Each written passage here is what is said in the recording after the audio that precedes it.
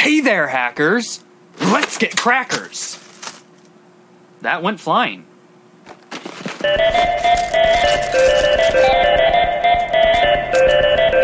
So there are 5 main variable types that you have in Temple OS. They're zero-length void, char, short, int, long, and then you also got double and float. But we're not going there today. We're just going to focus on the basics. Each main type gives you a range of numbers that you can use, and each one is bigger than the last. Ooh, those thick number values. And to control where that range is, you have to decide whether it's unsigned or signed. And there are two ways that you decide it, and they are you and I. No pun intended. Unsigned means the range starts from 0 to the max value that you can have. However, you can't have negative numbers with that. Signed means that you can have negative numbers, but basically you shift that range down so many below 0, usually by half, so your maximum value is cut in half, but now you get the negative numbers. Let's jump into it. So the first thing you have is the void type, which is declared as U0. Let's try seeing the value. Okay then, that's weird. How about setting it? It's probably because we forgot. Whoops, void types are 0 size, meaning you can't mess with those values. So let's declare an unsigned char with the value U8. And yes, we're gonna name it U8. Sorry for being confusing, folks. Let's see if it has value. It does! This just means that the variable was assigned to whatever random numbers were in the variable's memory location in RAM. So let's set it to the max value for this variable, which is 255. So let's go ahead and increment it by 1 using plus plus. Look at that, it's 0.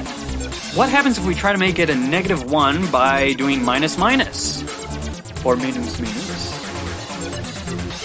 Hey, it's 255. Remember that range length and signed versus unsigned? Now you get it. Unsigned, no negatives. Signed, negatives, but less range. So now let's do a signed character at the max value of 127. The value checks out. Let's increment it. Now it's -128? This is because signing shifts the range halfway to allow negative numbers. Play around with it. So okay, that's great, but what happens if we try to set it above the max value? Wait, whoa. 57? Huh. Let's try to do it as a negative instead, see what happens. -57? Huh. That's because going past the max value will reset it to 0 and count up from there. It's kind of difficult to think about, but just think about binary carrying bits are lost in there. We'll focus on that later. So how do you go past the limit of a number? That's easy. Just declare a pointer. You do a regular declaration, but at the name you use an asterisk before you actually declare the variable name. This defines the variable as a pointer to a memory location in RAM, and the value is read from the stored memory address. Confused yet? That's why you should know assembly and C before you do HolyC. Now, if you know C, you can find the memory address by prefixing the variable you declared with ampersand or and sign. I don't know what you would call that stupid thing. Cool, that's the memory address. Let's try it for our previous variables we made. Wow, look at that, different addresses. So now let's try getting into text instead of numbers, and we're gonna do a string value using I8 and see what we can get. Remember to use double quotes for strings and single quotes for characters. So what's its value? 56 looks kind of weird. Can we print the string? Well, that's not right.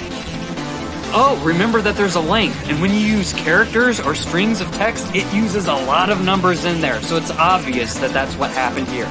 And yes, that means that even using unsigned 64-bit values do have a limit. Let's redo it this time, but as a pointer. And its value seems really large now, but will it print? Yup. So that was the basics of using variables. Salty in Temple OS. Thanks for watching, and Hatty hacking.